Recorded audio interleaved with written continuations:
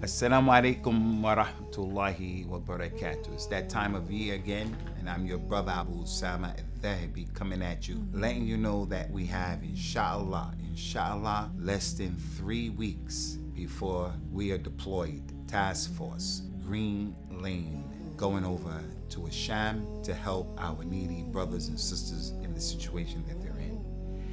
We are asking you, and we're asking you by Allah Azza wa Jalla, to please step up to the pump, step up to the plate, and to donate generously for one individual, just one person. If you were to give 60 pounds, that would be enough, inshallah, to sustain that person by Allah's permission throughout these cold, harsh months of winter.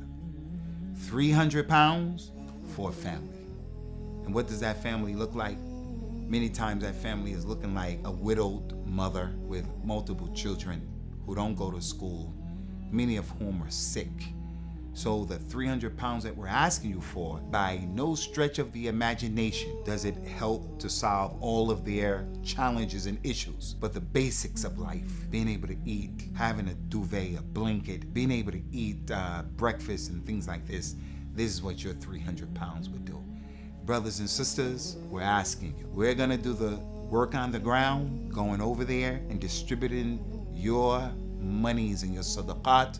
We're asking you to take out of that which Allah has provided you with, to donate generously to our brothers and sisters.